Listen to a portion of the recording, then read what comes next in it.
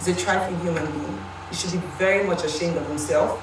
I think he owes his mom an apology because he threw a home training gutter. He's a very sorry excuse of a man, and I really think he should be very ashamed of himself. Isn't this one situation that made you feel that? No, it's not just this one situation. It's just being a genuinely malicious and vicious person. I feel so bad for Adekunle because no, this is not acceptable in any way. No, like no, don't do it. Guys, in today's video, I'm going to give you a rundown of what happened, but most importantly, I'm just going to be talking about how I feel about this particular episode, yeah, because some things not just they add up. Alison, Donnie, and Dot were cool. Week 2, I used to cook for these people. We were like one. Hi guys, welcome to the channel. Please go ahead and hit the subscribe button. Thank you so much. We are trying to get to 50k and I can see that you're already subscribing, but guys, you can do better. Okay, hit the subscribe button and also hit this like button so that the video is going to get to many more people. Okay, now let's dive right into the video. You didn't ask about Shakespeare's accent. Shakes always Monday. So when this episode opened, they started with Brian and Khalid just having a conversation in the house about Hermes and his accent. And then when they came back, they asked Brian, what's up? You know, he just said, no, he was just asking randomly. It was not a big deal. Adekunle said, okay, why didn't you ask Shegs? It wasn't like Shegs almost obvious that he was a Londoner and all that. So yeah, they asked Khalid. So it wasn't a shade. It wasn't me trying to shade Hermes. It was. Khalid said it was a random conversation as well. Ebuka said this thing looks like a shade, but if you say so.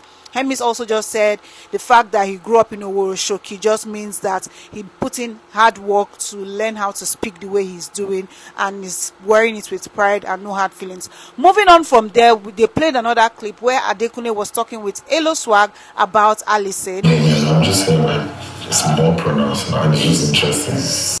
And just talking about how Alison was beginning to fall for Hermes, but she doesn't know that he knows. So when they came back, they asked Adekunle, oh, what's up about that clip? He said it is what it is, that he was just telling Luswag that if Alison finds out that he knows and everything that is going on, she moving to Hermes is just going to put her in an uncomfortable position and it's just going to be awkward for her as well.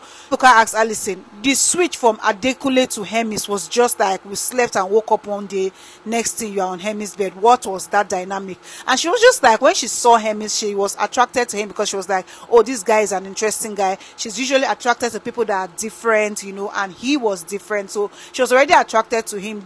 But then she was already looking at Adekunle with the eye of, oh, this guy is smart, this guy is intelligent, but she had to get close to him to really know him. And when she got close to him, she noticed that he was being really sneaky like a snake, and she just wasn't vibing to that. So she just told him that, see, there's something about him that she couldn't figure out. So because of that, she bounced and then she moved to Hermes. That was what it was. And then they asked her, why did you say he was being sneaky and all that? She said that there are some things in the house that he would just do. Like, for example, he came to her and was telling her things about Doyin, because Doyin was her friend at the time and she really likes Doyin at the time. But Adekunle will come and start telling her, oh, this girl is a bad friend, don't follow her, don't be with her. And it was just really somehow that he will be doing that. And it's not just her. A lot of people have been saying that he goes about talking. I was talking to her, I just spoke to her about it. She's like, no, why do you do? And then she goes, the girl was looking at her. She said something about another clip, and in this clip, Adekunle was talking to Alison about Doyin, and he was just telling her that, oh, I heard this, I said this. In fact, anytime there is fight or trouble somewhere, Doyin is always there. That's why people have been calling her therapist. I feel like there's just something about her. I feel like you should be careful. And I noticed today also that when Modella left, Doyin was the first person to go and meet Brian, and it's just somehow. So Alison was actually agreeing. When they came back, Ebuka mentioned that Alison, just to be sure, just to be clear, that conversation was not one-sided.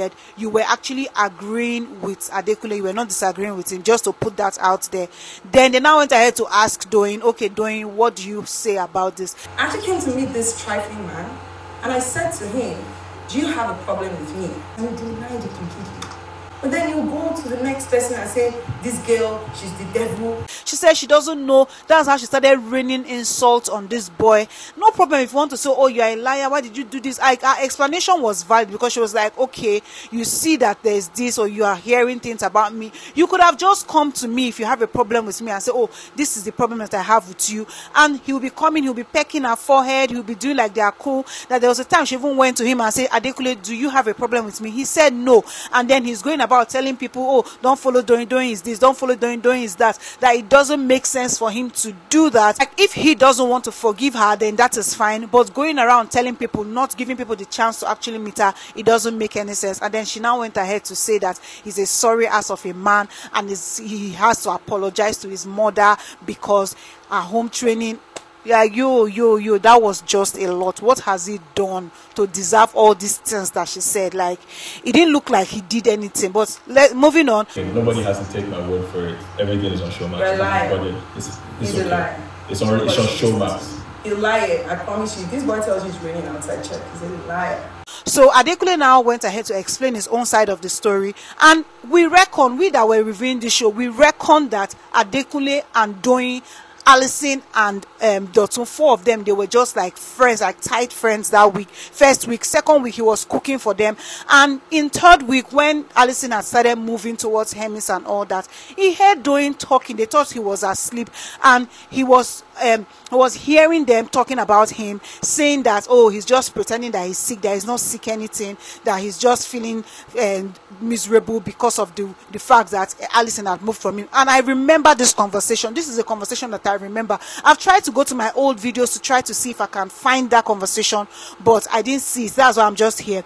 But he said he heard some things. Even another time he heard them talking again in the bathroom, and it's not just one-sided. The same way that she was talking about him, she came and told him, oh, go and follow Rachel. Now since Alison has left you, he went to meet Rachel. She came again. So he was not isolated.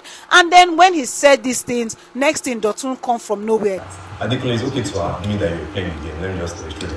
It's very okay. It's a game. Finally, I don't have to lie about it. Yeah, you don't just have to blend it in lies and stuff. You have to come straight, man. Yeah, it's very necessary. See, you don't have to go like this. It's really unnecessary. Many things you say, you blame it on an hangover. You just say something about a hangover that they don't even remember saying. Everything is just looking like this. Dotun, who called you? Why you? Who bring you inside this matter? Doesn't just come from nowhere. Oh, stop doing this thing. There's no need to lie. Just say that it was your game. Yes, he said he brought me to the final. I don't have anything to lose. Like, if I want to say that was a game, I will say it is a game with my full chest. But it is 1 year later, and it's obvious that people still have the same mentality about me, that I'm a liar, I'm this, I'm that, which is fine. Ebuka went ahead to ask Shegs that, okay, Shegs, what do you think about the situation? Because I know that you and Adekunle people have your own thing, but this particular situation, what do you think? I resonate a lot with what Dotun said. I would give you more respect if you stood up and you said, I was playing the game, I got to the final, went to SC, yeah, you're on the same P. So for me, that's how Sheikh said he resonates with what Dotun is saying, that if you play the game, just come out and say you play the game, that it doesn't make sense, that even after the whole house, you came out of the house, maybe you were in a tight place, but you come out and you come to South Africa, you had the same mentality of this thing that you are doing, that it doesn't make sense. That's what he thinks. That yes, Adekunle was moving a certain type of way in the house, and that is what Ebuka said, okay, but you believe Doyin and you don't believe him, because both of them have explained. He's saying he's just talking from the fact that it's the same way that he was behaving in the house. He brought that same behavior to South Africa. That's why he's saying that. Anyways, moving away from this. But he didn't take it too serious, but the girl was taking it like all serious and personal control. They played a clip of Fina talking with Beauty about a certain girl that Eluswag liked, and they were just trying to figure out who she is, her name and all that. When they came back, Ebuka was like, Fina, let's talk about the clip. Fina don't squeeze face. What was that about? Not a squeeze face, you despise since they put mouth for that people matter. Say Fina no squeeze face, so because you laugh since maybe they don't reach this turn now, you don't squeeze face. Fina was like, oh, she doesn't remember that what the clip said it is what it is, that she doesn't remember anything. So they now asked Chumsy, okay, what does she think? She says she feels like it's normal that anybody would want to know. She liked a guy, they kissed and everything, so she would like to know everything about the girl that he likes, you know, so it's a normal conversation. But what she didn't understand was that did Eloswag actually mention that he liked somebody, or he was just, you know, covering up? So Philomina said, talking about how the whole thing played out. For my Shebi say you don't remember before. How come suddenly now you don't remember? She shall not explain that was it, that she just was trying to figure out the girl that Eloswag likes, because it was week 2. She didn't know anybody. She didn't know Chomzi. She asked Eloswag, he refused to tell her. Asked Chichi refused to tell her, because Chichi and Chomzi were very close at the time too, so she refused to talk. But yeah, that was just what it was. Anyways, that was how this episode ended. Now let me say what I have to say. I feel like these housemates are forming a coup against Adekunle, and it's not even fair.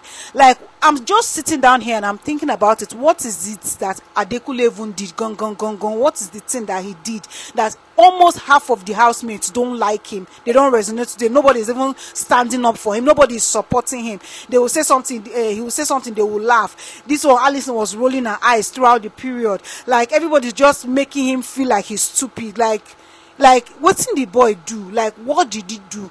I understand that yes, Adekunle moved some certain way and all, but wetin be the thing wey him do wey big pass one big thing?